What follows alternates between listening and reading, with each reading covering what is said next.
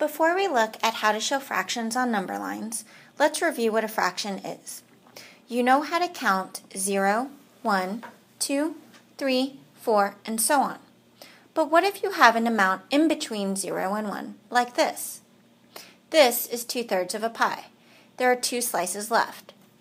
That number becomes the numerator. That's the number on top. The pie was divided into 3 slices total. 1, 2, 3. This number becomes the denominator, the number on the bottom.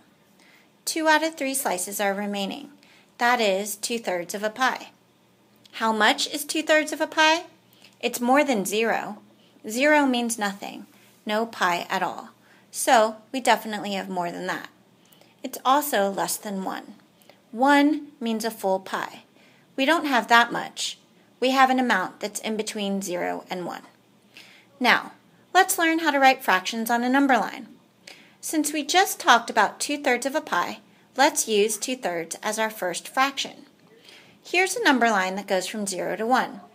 Where does 2/3 belong?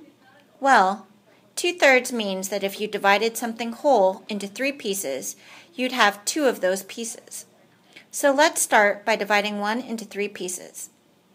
These are thirds. Now let's count. 0, 1/3, 2/3, 1. Or we could say 3/3. 3/3 and 1 are the same number. So, to show 2/3 on a number line, we put a dot right here. Notice that it's closer to 1 than it is to 0. Let's ask ourselves, does this make sense? Well, when we have 2/3 of a pie, that's closer to being a full pie than an empty pie, right? Okay, let's look at some other fractions. How about 1/2? 1/2 means we have 1 out of 2 pieces. Let's start with an empty number line again, going from 0 to 1. Let's divide it into 2 even pieces. 0, 1/2, 1, also known as 2 halves. Here's the location of 1/2. How about a harder one? Let's draw 7/10. Here's our number line again. If we divide it into 10 even pieces, it looks like this. Let's label each tenth. And here's the location of 7/10, right here.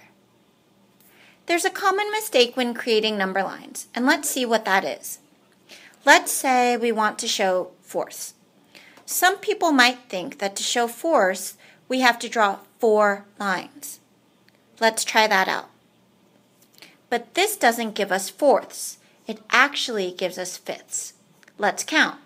1, 2, 3, 4, 5. To divide into fourths, we only need to draw 3 even lines. Here are our 3 lines. And now we can count 4 segments. Let's do one last problem. This time, we're going to start with a number line that goes from 0 to 2. How would we show 4/5? First of all, remember that 4/5 is between 0 and 1, so it's going to be in this part of the number line. So, let's divide this part of the number line into fifths. Now, counting from 0, we have 0, 1/5, 2/5, 3/5, 4/5. 4/5. Here's the location of 4/5 on our number line.